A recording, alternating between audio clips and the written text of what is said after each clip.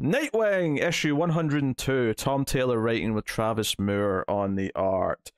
So this is continuing the cliffhanger last time, which was this shapeshifter is knocked out Nightwing in the morgue and is trying to get to the girl that Blockbuster's daughter, so the demon monster, Neron, whatever his name is. Yeah. And that's kind of where we pick up. Honestly, I was kind of shocked with how quickly, like, the characters are just kind of figuring it out. Like, immediately Nightwing wakes up and he's like, "Hey, Babs, tell the Titans something funny's going on."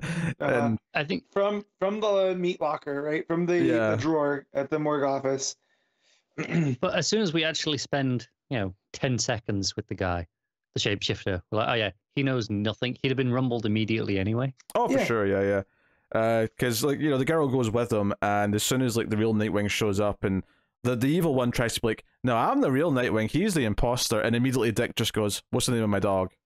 And he goes, "Oh, hell." It's like, you could have done the most basic level of research, right? This is not asking some obscure question about your second year in high school. This is like fundamentals. Yeah. So, So and he didn't even know that Dick doesn't actually have any powers. Right? Yes, he was surprised by that, whereas this guy obviously... just a guy in a tight suit? Whereas this guy obviously does have powers, at the very least the shape-shifting powers, but seemingly so does the girl. He's got strength and flight as well. He flies later on, but the little girl punches him in the back, and she seems to have some powers from her heritage as well. So, I mean, this is quite a big chunk of the issue. He tries to fly off with her, but of course, he doesn't get very far because, Starfire, Raven, and Cyborg are just kind of waiting in the sky for him. So, it's a pretty straightforward issue. It's quite light, although he does throw the girl away, which did make me laugh, maybe because I've got a dark sense of humor.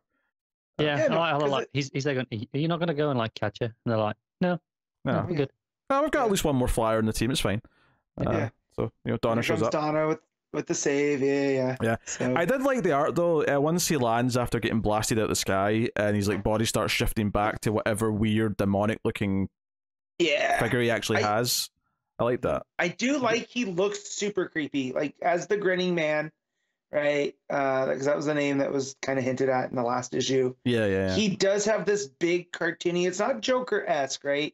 Because it is his mouth is physically bigger than the rest of his he head. also doesn't have any other facial features. It's just just a creepy... I know you guys haven't been reading Nocturnal, but the design is very reminiscent of Black Dot Bill in that.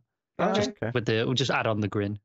Gotcha. So he's very I wouldn't say demonic, but he's very different. There's a sinister vibe to that smile.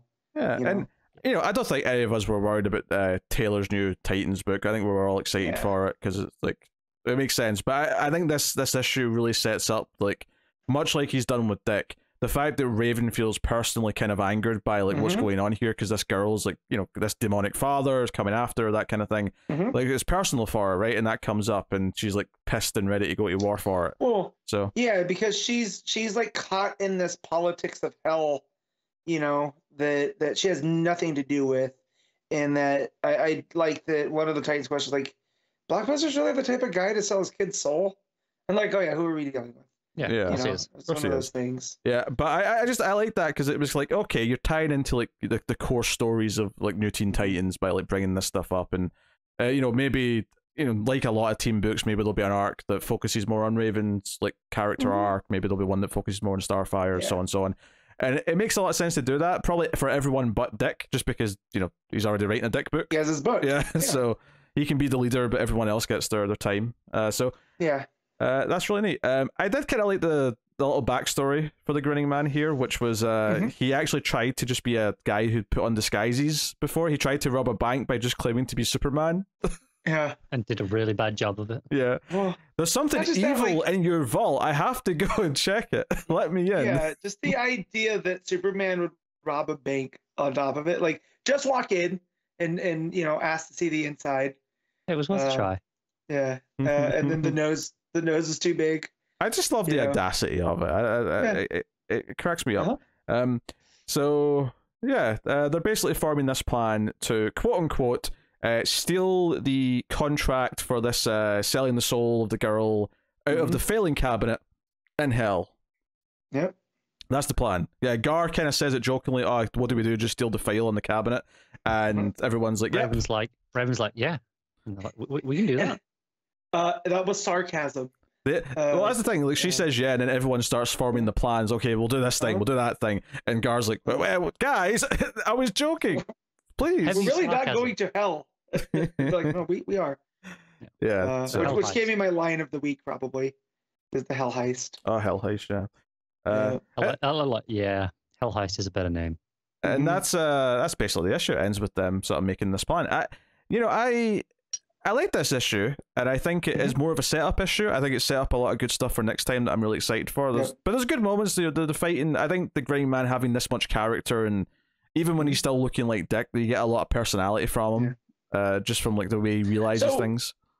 So this is what I'm so confused about. Did he kill the King of Latava and then take his place as the shapeshifter?